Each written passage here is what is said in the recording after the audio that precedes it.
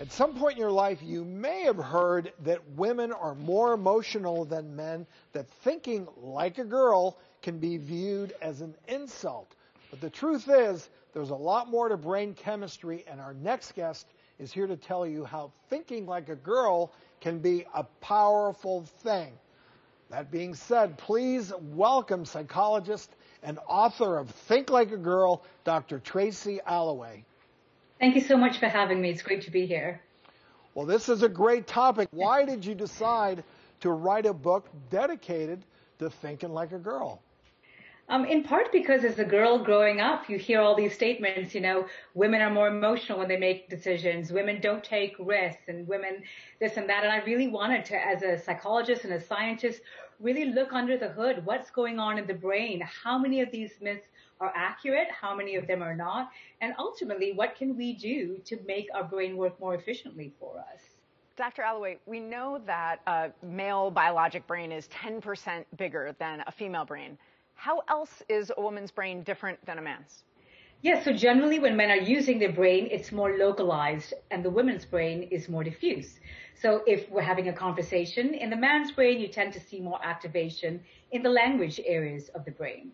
In contrast, when a woman is having a conversation, you see a more diffuse activation in multiple areas of the brain, including the language center, the visual areas, even their long-term memory centers.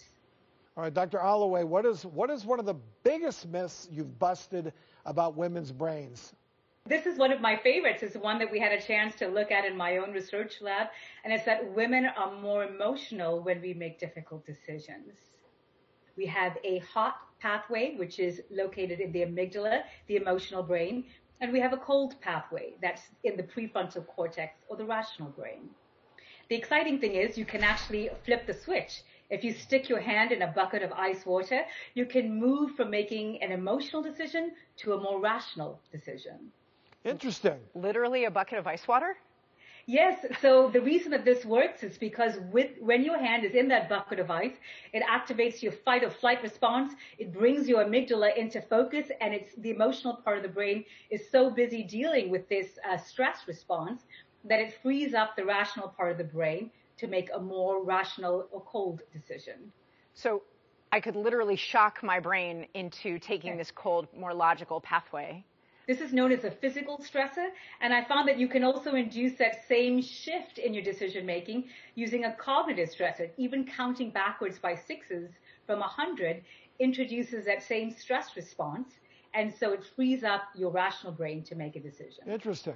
Yeah, so you would do that, I would imagine, quietly to yourself instead of out loud, which would be really confusing. Or carry around your ice bucket, right? Exactly. So, Dr. Alloway, what are other ways that women can use their brains to their advantage? Another way that's often talked about is when it comes to female mental health. And we know that women, for example, are twice as likely to get diagnosed with things like depression, anxiety, and so on. But just simply changing one word can shift the focus in our brain.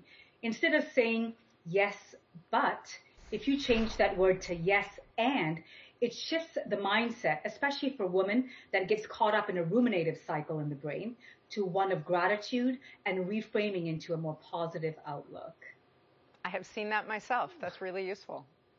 Awesome. Thank you. Dr. Alloway, thank you so much for joining us today and sharing great information, how to think like a girl. I learned something today.